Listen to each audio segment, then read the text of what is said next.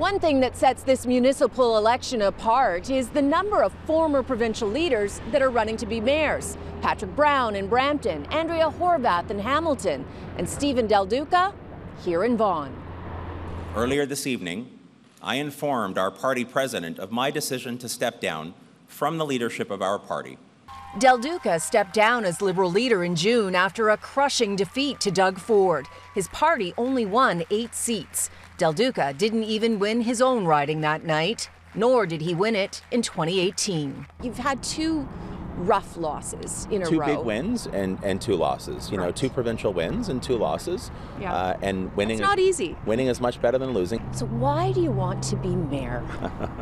Look, I've lived in Vaughan for just about 36 years. We moved here. We first to Kleinburg. Now my wife and I live in Woodbridge. Raising our daughters here. It is a phenomenal community. Some would say voters have said no to you the last 2 times. So why aren't you listening? Well, I don't look at politics that way. I mean, we have lots of examples in this region alone. I look at Mayor Tory in the city of Toronto, who's of course running for re-election. He was someone that had political wins and some political defeats. Polls suggest Del Duca may not have to worry about losing this time round. He's leading more than 2-1 over his nearest competitor right across the board. There's no significant difference in demographics there. He's leading among males, females, 18 to 35, 35 to 49, 50 to 64, 65 plus.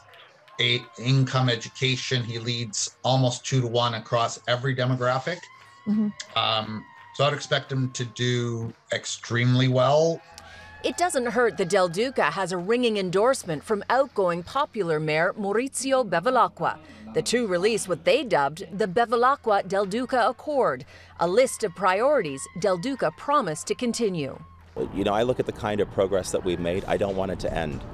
It's a bitter pill for Sandra Young Rocco, Del Duca's closest rival, who's been a Vaughan councillor for the past 18 years. She threw her hat in the ring before Del Duca announced he was running, and she isn't holding back any punches. He's using municipal election like a consolation prize.